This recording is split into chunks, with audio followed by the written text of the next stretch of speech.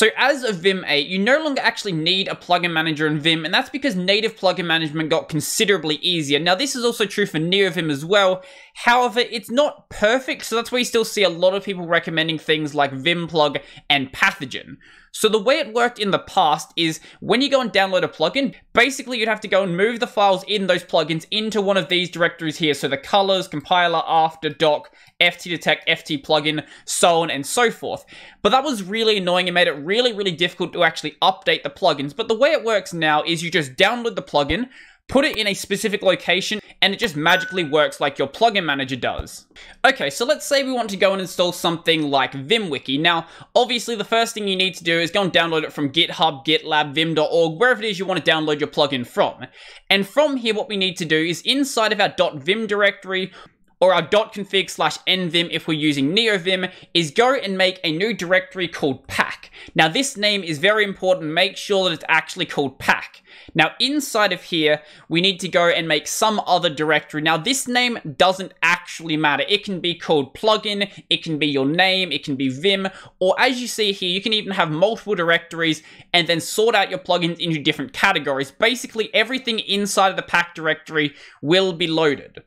So inside of one of these folders, let's go into the plugins folder. We need to make one or both of these directories the start and the opt directory. So start is for eager loading and opt is for lazy loading. Now I'll go over the opt directory in just a moment, but most people are probably going to want to use start because eager loading basically means that as soon as you open up Vim, the plugin is going to be loaded. To install the plugin without having any of your documentation working, all you need to do is just paste the plugin in here and it will just magically work. So if we go open up our VimWiki now, as we can see, that's working perfectly fine. Now, what do I mean by the documentation not working? So if we go and do help and then try to write out VimWiki and try to autocomplete it, as you can see, we're not actually getting anything. And that's because Vim doesn't automatically go and generate the help tags. Basically, the help tags are just easy way to jump around the VimWiki help document. You still do have the vimwiki.txt file you can look at, but you don't have any of the easy jump points. Fixing that is pretty straightforward. All we need to do is run the help tags command and then pass in the path to wherever the documentation for that plugin is located. Now, we pass in the directory, not the file itself. So the file that contains the documentation in this case is vimwiki.txt. We only pass in this massive path right here. And that is what I've got down here. If we go and run this now and then reopen up my VimWiki and we try to search for help VimWiki, as we're going to see, we have all of this documentation available now.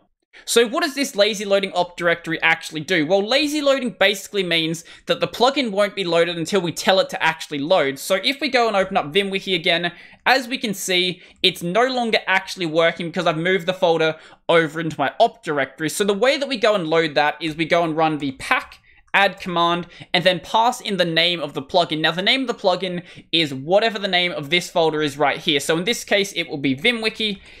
And nothing has changed just because this is VimWiki and it was a bad example. But if we go and switch back into the index file, as we can see, it's now actually working just fine. If you want to load multiple plugins and you don't want to do it one by one, we can go pack load all, and that will load everything that's contained inside of your opt directory. If we run it now, nothing actually changes just because VimWiki was the only thing in there. So you could use this to make it so certain plugins won't run until you actually come across a certain file type, or maybe until you try to run a certain mapping.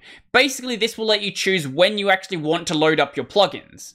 So can we just get rid of our plugin manager altogether then? Well, yes you can, but it's not really that simple. So we've addressed installation, we've addressed documentation. If you want to do an uninstall, it's very simple. All you have to do is go find the plugin you want to uninstall and then just go and delete it.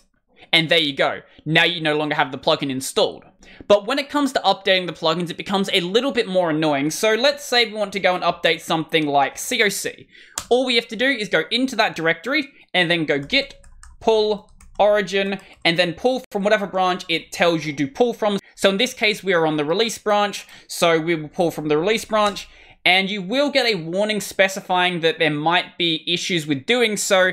However, I haven't actually run into any problems with this, and that's because all of the changes have already been dealt with on the remote. So unless you're modifying the plugin locally, you won't actually have any merge conflicts. but all of that assumes that you're not backing up your dot files within a Git repo, because if you are, it all becomes a little bit more complex, because right now what you have is a Git repo embedded inside of another Git repo, and Git isn't really that happy about doing that without making some changes. So what we need to do is make all of the plugins their own Git submodules. So if you go to wherever your dot files are stored, in my case that'll be in my dot files directory, and in here in my config directory I've got a folder called nvim, and the nvim folder we saw before is just a symlink to this directory right here. So what we need to do is go git submodule init, and after that what we need to do is go git submodule add, and then the URL to the remote. So in this case it'll be this one right here, because we're going to do it for fzf.vim, and then the path to wherever the plugin is actually located. So in this case it'll be in config /nvim /pack /plugins /start /fzf.vim .vim, not /vim. Cool. And then from this point onwards, you'll be able to go and commit stuff like normal. Now, if you have multiple plugins, obviously you're going to have to do that for every single one of your plugins. And in my case, that's like 20 or so things. So that's going to take a while. I just haven't gotten around to actually doing it yet. Now, if you want to go and update your submodules, all you have to do is go git submodule update --remote --merge. And there we go. Now it's going to go and update that, but as you see, we don't actually have any changes right now. Now, getting rid of the submodule I find to be really, really annoying, because submodules are an absolute pain to work with. So I find the easiest thing to do is to do a git rm-f, so that's a forced removal, and then pass in the path to the plugin. So this should go and clean up your git submodules file, and it will go and remove the plugin itself. But if this doesn't work, there are other methods you can take. But if you absolutely have to, you may need to go and manually modify your .git directory and manually modify your .git modules file. But hopefully it doesn't come to that.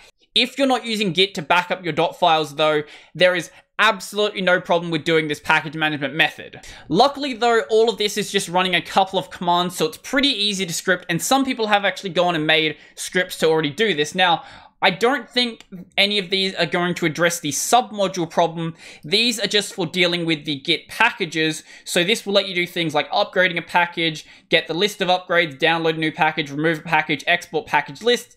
Basically act like a regular sort of package manager. Or we have this one over here, which is vim-pack add, which will do basically the same things with just a slightly different interface. And if you want to go and deal with the submodule problem yourself, it shouldn't really be that difficult to script, as long as you can work out a consistent way to get rid of submodules. So obviously there's still a lot of convenience you get from running a plugin manager, but it's not like the old days of Vim where you'd have to go and manually move the files into the locations they need to be in. Now all you need to do is just dump it in a place and it magically works. So while it's still more convenient in many ways to just go and use something like Pathogen or Vimplug, which effectively do the same things anyway, but they'll also address things like the help tags, the updating, the removal, and things like that. So yes, they are more convenient, but if you're just starting out with Vim, maybe you might want to explore the native plugin manager and just see how it works. Obviously, if you're going to be working inside of a Git repo, it's going to be a massive pain, but it could be a bit of a fun learning experience. And hey, if you want to script it, it's not going to be that hard. So before I go, I'd like to thank my supporters. So a special thank you to Joachim Kilbinian, Andrew, Craig, Nathan, Monster, Joseph, Peter D, Road, Tony, Brennan, Donald, John, Marek, Mikkel, Nate Dog, Nephite, Tees, and Zilva. If you want to support my work, there'll be some links down below to my Subscribestar, LibrePay, Patreon, all of that sort of stuff. I've got my podcast Tech Over Tea, available basically anywhere. And this channel is available on Library, Odyssey, BitTube, BitChute, all of those other places. So I think that's pretty much everything for me, and I'm out.